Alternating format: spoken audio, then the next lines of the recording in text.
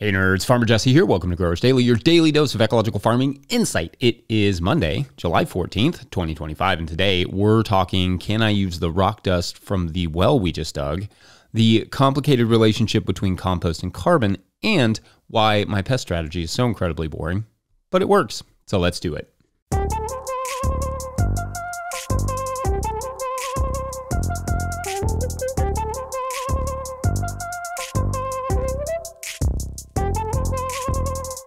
All right, great Monday to you all. I hope everyone had a lovely weekend. I haven't been outside yet. It's like I'm recording this at 6:08 a.m., but I do believe we got a little rain last night, so that's cool. According to my Precip app, it looks like around half an inch, which, and this may sound weird after getting too much rain for basically every month before the last one, we needed it. Rain and moisture is so wild that way with farming, where one month you can hope it stops and the next month be begging for it. Only way to not sweat it so much is to treat your soil well and build organic matter that will hold the moisture there in the lean times and allow it to pass through in the record-breaking not so lean times. Anyway, I wanted to mention that I saw the other day that Dan Brisebois of the Seed Farmer podcast and the book The Seed Farmer just posted a new episode. So go check that out. Subscribe to The Seed Farmer wherever you get your podcasts. Dan is the best, and if you have any interest in seed selling, seed growing, all that stuff, you should check out his book as well. Anyway, so I can't remember if someone sent me this article or I just stumbled upon it, but there was this interesting 19-year study from UC Davis on semi-arid soils conducted in California's northern Central Valley, which found that, and I'm quoting the UC Davis article about the research, quote, conventional soils neither release nor store much carbon. Cover cropping conventional soils while increasing carbon in the surface 12 inches can actually lose significant amounts of carbon below that depth. And when both compost and cover crops were added in the organic certified system, soil carbon content increased 12.6% over the length of the study, or about 0.07% annually. It is far more carbon stored than would be calculated if only the surface layer was measured, end quote. So that's kind of interesting. And let's go back through each of those. Conventional soils in the study neither releasing nor storing much carbon. I guess in some ways that's just not really a surprise, I suppose. If there is not much carbon there to begin with, like in the soil, nor much carbon being added, I guess what's to lose?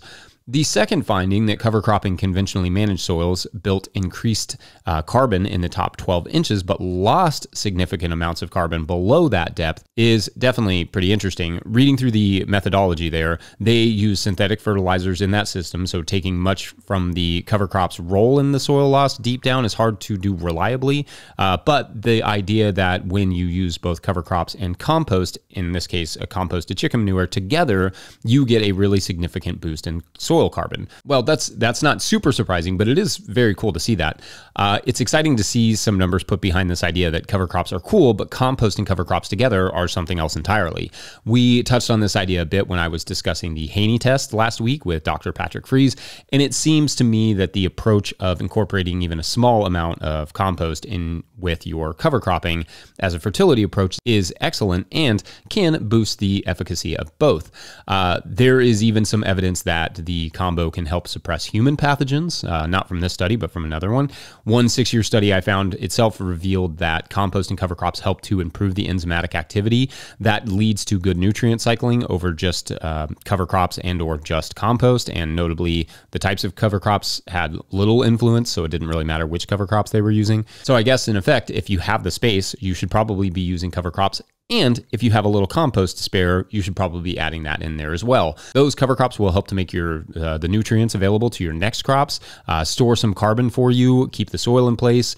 Super generous, those cover crops. Now, what does using compost and cover crops together look like exactly? Well, it varies a little bit in the literature, but generally they're using a little bit of chicken manure during the growing season for a cash crop, and then a cover crop over the winter. In other words, it doesn't even have to be composting with the cover crop, like getting the bed prepped, putting some compost down, and then using a cover crop. Doesn't have to be that way. This study is basically suggesting that compost and cover crops used together in the same season have that beneficial effect. So I guess you could kind of look at it like the cash crop gets the immediate bulk release of the nutrients in the compost, and then the cover crop gets the slower release stuff later on to recycle. In other words, sure, you can use the compost with your cover crops. I mean, that would be cool, but it's more about using cover crops and compost within the same year. Therefore, you don't necessarily have to use your good compost on your cover crops, though that would be fine, I guess. And indeed, sometimes I will add compost slurries to cover crop stands because cover crops need love too. But we should all be looking for ways to incorporate both. All right, interesting, reassuring. I've long thought that a system could be entirely reliant on cover crops, and maybe to some extent it could be.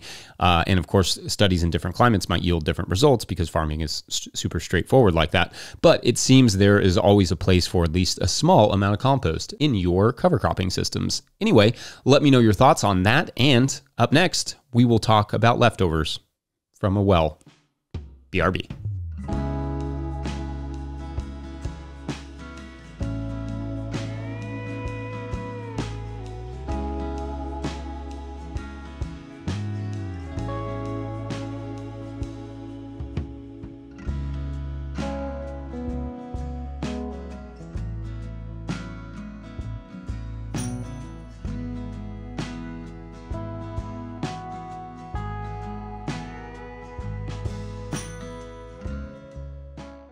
Today's episode is brought to you by Farmhand. If you're listening to this, you probably found 5 rare minutes to breathe, but what got pushed back further down the to-do list to make that happen? If it's your CSA newsletter, you're not alone. Farmhand's new newsletter builder was made for busy farmers. It automates weekly emails, drives add-on sales, and makes it easy to keep your customers in the loop without spending hours behind a screen. It launches this summer, but our listeners can request early access now. Visit farmhand.partners/no-till. That's farmhand.partners/no-till. All right, back to the show.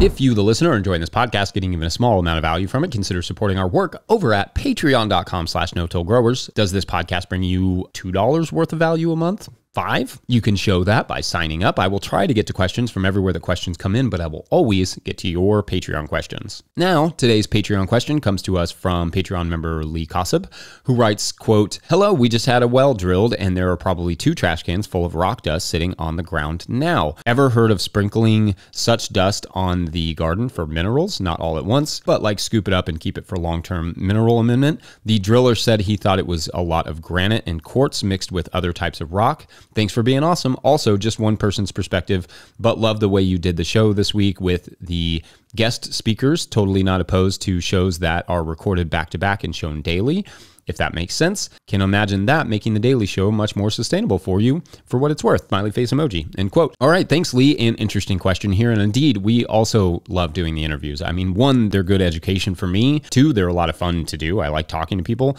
And they aren't necessarily less work time-wise, but they are a nice change of pace.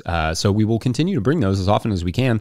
Now, first thing I will say is that if you haven't already, I would cover that rock dust pile with a tarp or something to keep it from blowing around on windier days, so that you're not breathing it in or losing it. And without knowing exactly what that rock dust is specifically, you said quartz and some granite, but it's hard to say what it might add to your gardens without knowing exactly what the makeup is. So it might be worth at least investigating a little bit more what the bedrock is made of in your area, and then checking online to see what the nutrient makeup of that bedrock is and how it might change the nutrient composition and or pH of your soil. But it's not as simple as say granite and quartz might add some acidity to the pH, or shale, for instance, if that's in there, whereas limestone might add a little bit of alkalinity.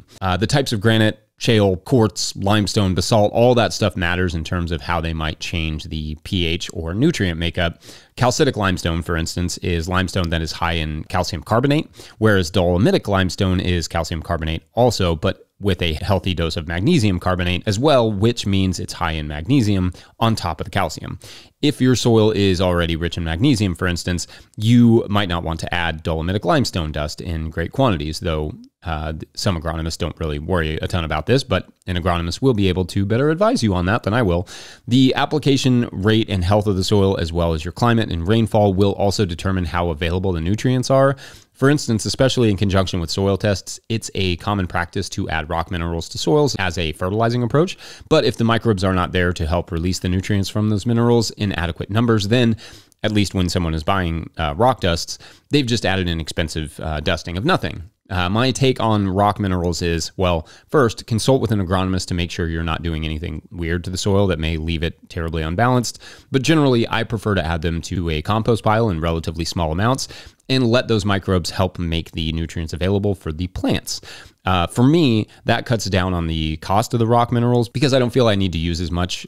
Plus, the results, at least anecdotally, have been good in terms of addressing, say, specific nutrient deficiencies I might be seeing in some plants. So I guess the short answer is, yes, you can use the rock dust perhaps, but just know what you're working with specifically, and then maybe get a small soil test and check with an agronomist before you put too much of it on your gardens. But you may find you not only have a new well, but a new wealth of bonus nutrients. See what I did there? Score. Great question, as always, Lee, and let me know, commenters, what else you might add to this topic. I need to do more shows on soil testing and rock minerals and all those good things because it comes up a lot at some point. So Patreon questions is a good way to always push me into talking about it, just saying. Otherwise, we're going to take a quick break, and when we come back, we will stop overthinking pests. Or will we? I mean, I won't. That's kind of my job. Anyway, be right back.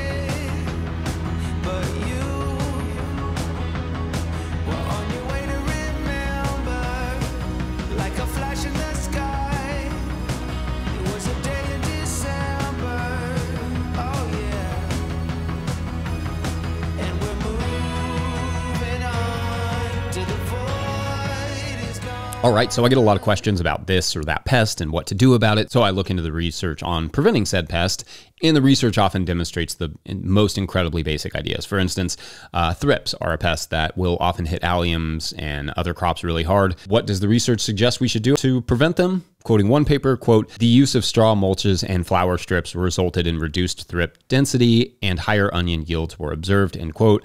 Another paper I saw discussed the effect that earthworms had on helping tomatoes defend themselves from thrips. So biodiversity, healthy soil, and keeping the soil covered helps. I know. It's shocking. You can do that with practically any pest, frankly, and when you really dig into the literature, maintaining good biodiversity around the crop, good soil management practices, and those sorts of things, and your pest pressure will go down. At worst, if you couple those things with some sort of exclusion netting, especially in the early years of a garden when you're working to get the soil up and running, much of the problem can be reduced or eliminated, depending on the pest. Now, I don't like to be flippant about these things. There are going to be growers who do everything right and still have issues with certain pests. I do a lot of work on our soil and local ecology and all those things, and we still get pests from time to time. I mentioned earlier this year that I had some potato beetles, but I also know those potatoes were planted in the worst draining part of our gardens, so I didn't think I need to treat that beetle. I thought I need to keep working on that soil and that plot, and also probably not plant spring potatoes there. Effectively, pests can come for a lot of different reasons, and most of them the farmer can manage preemptively. Part of it may be the specific crop that's chosen for that region. Maybe there's something in the soil just not available to the plant because not enough moisture or not enough microbes or not enough organic matter or whatever. Maybe the plant is just stressed by the climate for some reason. But by and large, what I see time and again when it comes to pest management is this. Your soil should be as loose as it can be, fertile, with compost and cover crops as the focal point, and the same year, it seems, with well-maintained drainage, and crops should receive adequate moisture and be planted at the appropriate times of day and year to avoid excessive stress.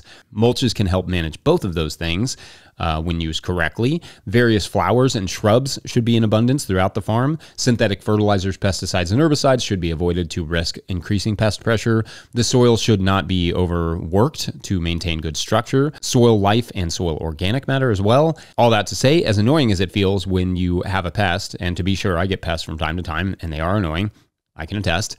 Oftentimes, the solution is pretty straightforward: soil management. If the issues continue, look for crops with higher resistance to said pest bred into them, or simply try varieties better adapted to your area. Exclusion netting is an effective, longer-lasting alternative to pesticides to have on hand for emergent issues and can help to establish crops as well, especially in the early years of a garden when the soil may not be up to the task just yet. But also some years are just more stressful on the same plants, so it's nice to have exclusion netting around. And also flea beetles. Flea beetles are just going to Swiss cheese stuff because that's how they roll. So those are things that pest management really all comes down to, and that's not just me proselytizing or telling stories. More often than not, that's what the research finds as well. That said, I'd love to hear your stories, both successes and failures when it comes to working on soil health and habitat and how that relates to pests. What have you observed? What's a pest that, try as you might, just does not seem to be getting the memo? Let me know. And otherwise, I think we're done here Monday. Don't forget, No-Till Growers is now officially a nonprofit 501c3, so donations are tax deductible and greatly appreciated. You can learn more about how to do that in the show notes. Please make sure to like and subscribe and or follow wherever you're getting this podcast. That's an easy way to help us out. Enormous thank you to all of our show sponsors. And if you'd ever like to sponsor this show, you can reach out to Farmer Michelle at no-tillgrowers.com. Huge shouts to Willie Breeding for the theme music, Mike Hilbert for the production help and editing, and the team at No-Till Growers. Also shouts to Epidemic Sound for the background music that you can hear. Pick up a hat like this one or a copy of my book, The Living Soil Handbook, at no-tillgrowers.com to support our work. Big thank you to everyone over at patreon.com/no-tillgrowers, where at a certain level, or if you just bump up from one level to another, or you sign up in the month of July, you get a shout out on the show. So big shout outs today to Rolando, that's awesome. And David Ralston. I think I probably got it. Thanks you all. All right, so this week, our story is about a man who has a very specific affliction. Every day when he wakes up, he still recognizes everything around him. He recognizes his wife, and he recognizes his kids, and he knows their names, and he knows his dog. But what he doesn't know is what his profession is. But not like he forgets it. Like he literally has a new set of skills every single day. Like a new profession is embedded in his brain. And it's been like that since he was 20 years old. He turned 20 and suddenly every single morning he wakes up with an entirely new and relatively complete ability to do a totally different job. It may be something related to carpentry. It may be a hyper-specific, computer programming job or a street sweeper, or he may know how to be the fullback for Brighton and Hove Albion. Could be anything. But this day, what he wakes up as was something altogether new, and well, that is for tomorrow on The Game Changer. Actually, I feel like that one works. All right. Thanks for watching and or listening. We will see you tomorrow. Bye.